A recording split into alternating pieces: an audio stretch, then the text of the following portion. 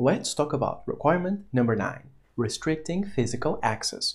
So this is kind of a mirror to requirement number 7. But while requirement number 7 was about limiting access to logical data, requirement number 9 is about limiting access to physical data. And it's very comprehensive. It includes your offices, your premises, how you deal with visitors, how you deal with your own personnel, how you store physical media, how you transmit physical media, how you destroy physical media, and a set of other sub-requirements to really make sure that your physical protection of data is bulletproof. Let's take a look. Requirement 9, with the full name of Restrict Physical Access to Cardholder Data, is about protecting premises, people, and physical media that are in contact with cardholder data. It's the physical equivalent of requirement 7. We do have a considerable list of sub-requirements this time, but they're all very simple and specific. 9.1 is about entry controls, cameras, or badge authentication for doors for specific rooms. 9.2 is about making sure that visitors are distinguished from personnel. It can be as simple as having IDs with a different color, and they must have their access limited. 9.3 is about restricting physical access. That is, access control of specific locations where cardholder data is processed or stored, that contain servers or hard drives or other physical media where they are. 9.4 is about authorizing visitors. So visitors must be accompanied and they must have badges that clearly identify them. Also, you must have visitor logs and you must request expired badges from leaving visitors. 9.5 is about storing media securely, being in locked rooms with access control, for example, with biometric unlocking, and this goes both for actual media, such as hard disks and USB drives, but also printed paper records with cardholder data. 9.6 is not about storing, but it's about distributing media securely. It's about having processes to transport media that contains card data, such as hard drives or USB drives, including tracking it when sent by mail and having management awareness or approval for transporting it. 9.7 is about strict media storage and accessibility, so having an inventory of all physical media with cardholder data to immediately be aware of something that may be wrong with them or if any of them go missing. 9.8 is about securely destroying not needed media.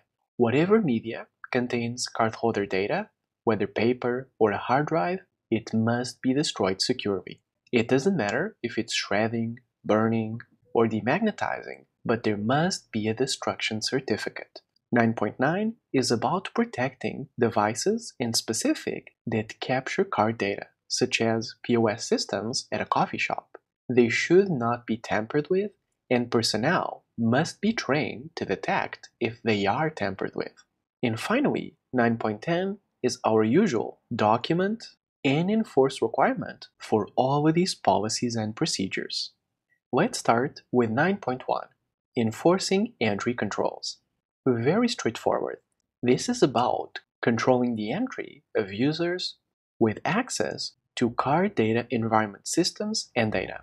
So one of two choices. You must either have cameras or access control, such as locked doors unlocked with biometrics, on all entries and exits, monitored and maintained for 90 days. So if you have physical media with card data in one room, you need cameras or access control in one room. If you have card data in 20 rooms, you need this for 20 rooms, and you must store the data for 90 days. Note that this also includes securing, for example, device ports, such as USB or network ports, where an attacker could install a keylogger or another device, as well as restricting access to network access points. It's also important to understand that you need to gather enough user data on people that enter. So for example, you don't need just a paper sheet with the date and the name, but you need their role, their permissions, their specific purpose, and more. It has to be more granular. 9.2 is about distinguishing visitors. Very clear. It's about making sure that visitors are easily distinguished from personnel. This is to not allow them to blend in case they want to cause some trouble. They're clearly identified. For example, the simple color coding of badges takes care of this. Personnel have blue badges, visitors have red ones. Then, but besides this, note that visitors should also have different access permissions, naturally, as well as be properly terminated when they leave. By this I mean, the company must ask for their badge back when they leave. Not doing it is a very subtle but a very clear fail of this requirement. You cannot let somebody leave with a credential that gives them access to your premises, period. 9.3 is about restricting actual physical access. So, sensitive areas where cardholder data are stored or processed must have restricted access. So we already stated in the first sub-requirement that there must be access control, so you're aware of who enters. This sub-requirement is about minimizing who enters. So for any room or environment, who is authorized to come in here? In a way, it's the physical equivalent of requirement 7. Remember, that requirement was about minimizing who could access each set of data, and this is about minimizing who accesses each physical set of data, each room. And unsurprisingly, it follows the same rationale as requirement 7. The principle of least privilege. Decrease or cut access whenever possible. If this employee doesn't need access to this room, don't allow them in. If they only need to access the room when accompanying another user with a different role, don't let them come in by themselves. Very simple. Principle number 4 is about authorizing visitors. By definition, visitors are people who are not familiar with your internal security procedures. That's the definition. They're not held by the same set of standards as your personnel. So therefore, they must be controlled. So first, visitors must be accompanied at all times in sensitive card data environments, with badges that clearly identify them. These are two faces of the same principle. They must be accompanied so that they're not alone with cardholder data, and they must have clear identification so that they cannot blend in. This is all to prevent them from possibly attacking you. Also, visitor logs must be kept and expired badges must be surrendered. Again, these are both very important. Not having proper visitor logs or not demanding a visitor's badge at the end of the visit are both enough to fail this requirement. Then, requirement 9.5 is about the physical media themselves. It's all about storing physical media securely.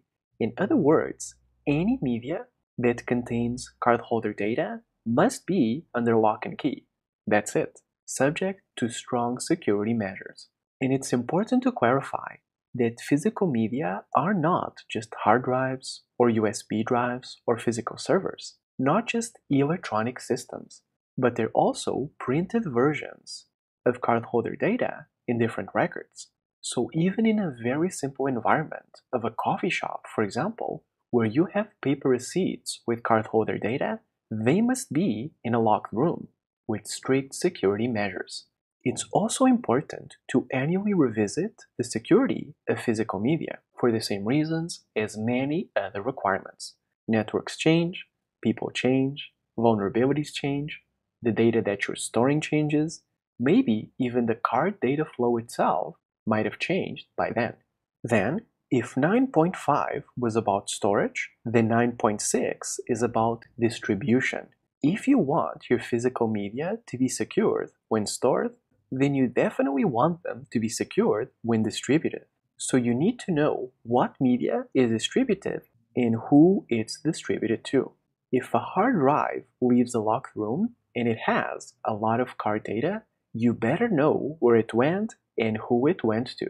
What you want to do is classify media in terms of data sensitivity, and you want to define which specific roles have access to those media and why. For example, you may have a USB stick with a small backup of card numbers that are going to be purged, and you may have a master hard drive with explicit logs that include cardholder data of the last 10 years. These two should not have the same sensitivity and not be handled by the same role, unless naturally there's a strong reason for that. Additionally, moving any media off-site must be approved by management, or at least management must be aware of it.